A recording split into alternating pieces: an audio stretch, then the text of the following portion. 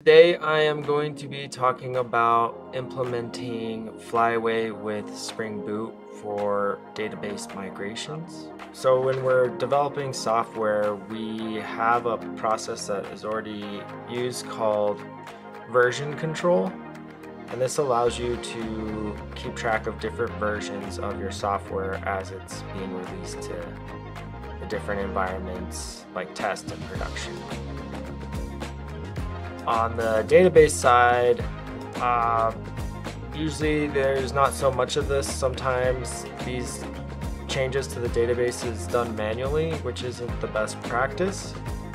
And what Flyway allows us to do is implement version control on these databases, and we can also track what changes went in, and it helps us keep each environment aligned.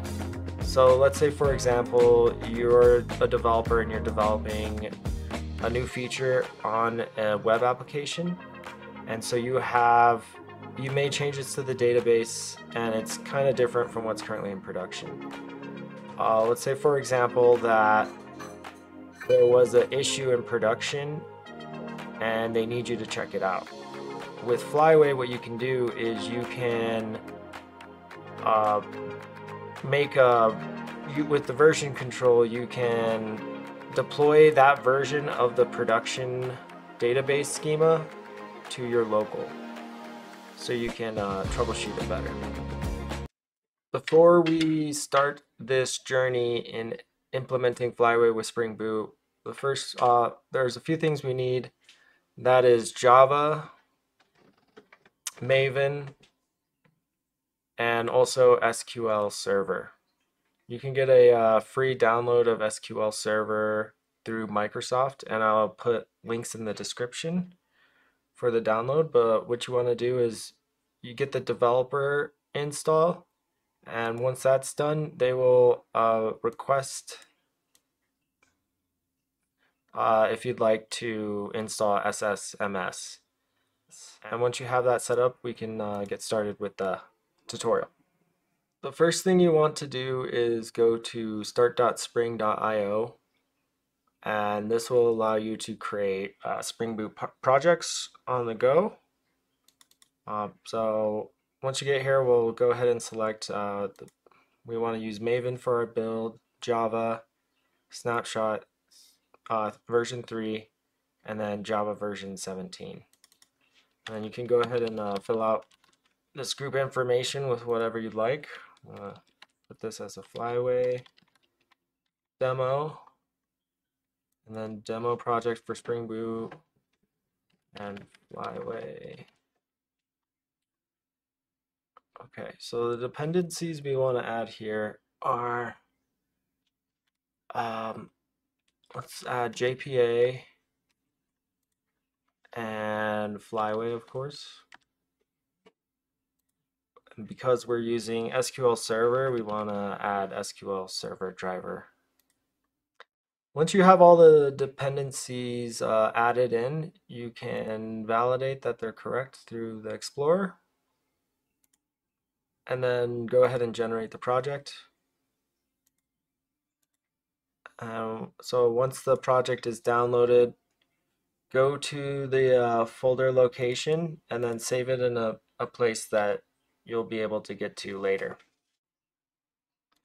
All right, so once the project is built, I'm going to notice a few things here.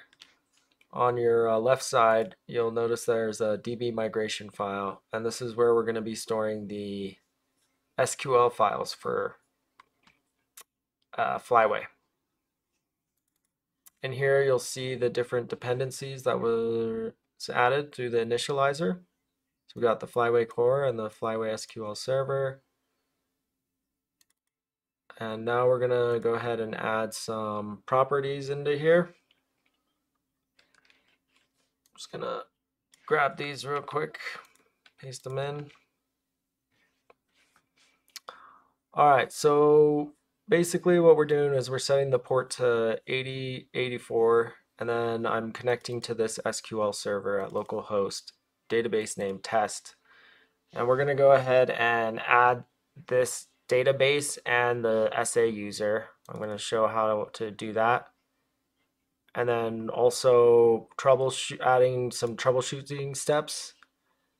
One thing you want to do is after you get SQL Server set up, you want to go into the SQL Server Configuration Manager and open up this SQL Server Network Configuration Protocols for SQL Server. And you want to enable the TCP IP connection here. So make sure to enable that connection. Also, you can restart your server by going into the configuration manager and run it through here. Restart it here. Okay.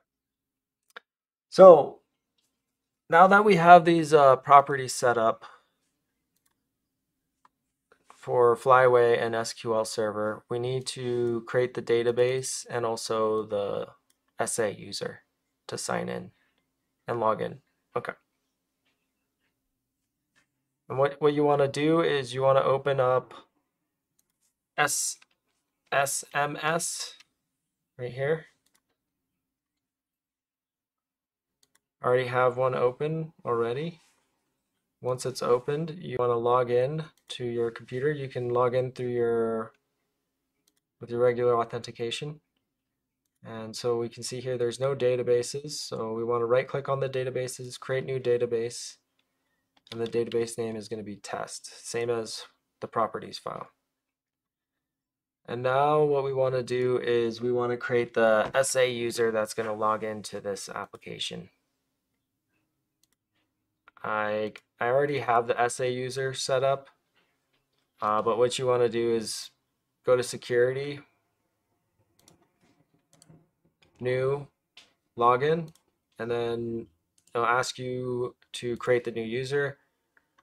You want to make sure to select SQL Server Authentication and then change the password policy. Don't enforce password policy, just simplify it for now because this is a demo application. Then you should just change the password to the whatever you'd like to set it to. We also want to make sure the server roles are public and sysadmin, user mapping, DB owner, public, and this will give the SA user, privileged access because we're just doing this for demo purposes. So now that we have our application configured and the database and user set up, let's go ahead and try and run it. So you can go to the Java and then the group name and your application name and find the Flyway demo application. From here you can run it and we'll see if that database connection was successful. All right. It looks like the connection was successful. Another thing we can try to test if you want to try and debug your user account that you created, you can go, log in through SQL Server and try and do the SQL Server authentication method. So let's give that a try. So I can see the user connected successfully and it also connected successfully to the application. All right, so now that we have a running application, what we can do is add the migration steps in now. And Flyway has a very specific way on how you need to name the files. So it kind of matches this pattern that you have to follow. So the version number, and then you can give it a title, initializing schema. So Flyway also uses SQL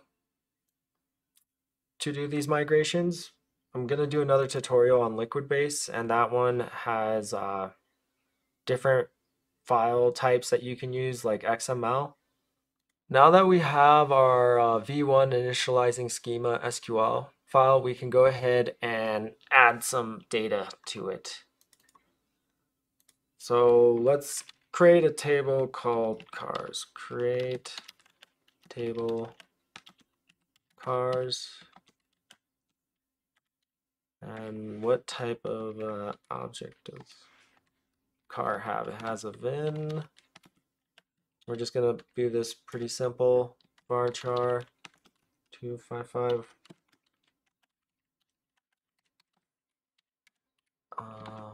Make varchar 255 model varchar 255. And then we're gonna create a primary key constant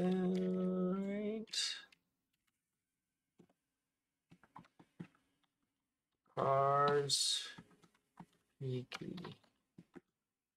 Primary key is going to be the VIN.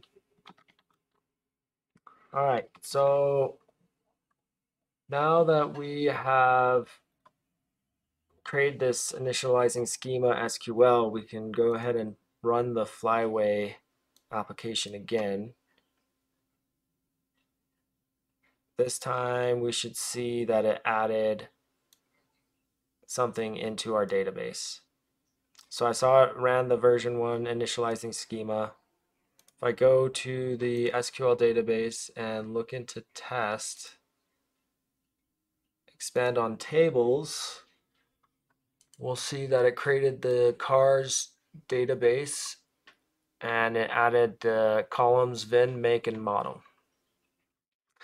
All right, so we were able to successfully add a new table into the database. Now, let's say we want to change a category in that table. Let's go ahead and do that.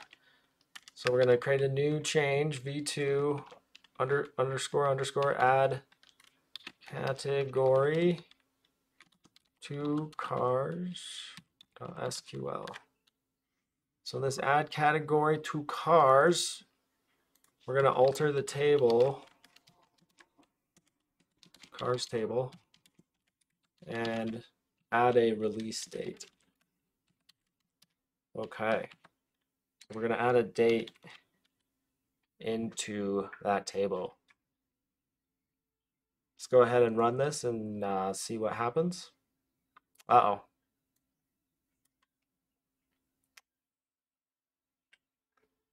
Okay, so we got incorrect syntax, the keyword and.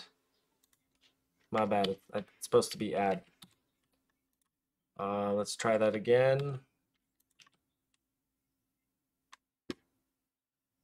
Okay, so it ran version 2. Let's validate that in the database.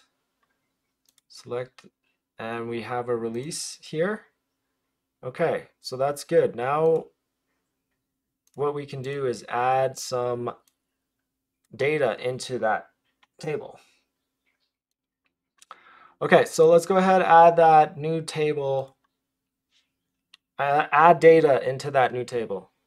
So we're going to add another file called v3 underscore insert car wrx into cars.sql. Okay, so we're going to create a wrx and add it to our database. Insert into cars, and we're going to add the VIN, the make, model, and the release date with the values. And let's make up a VIN Z7TTS.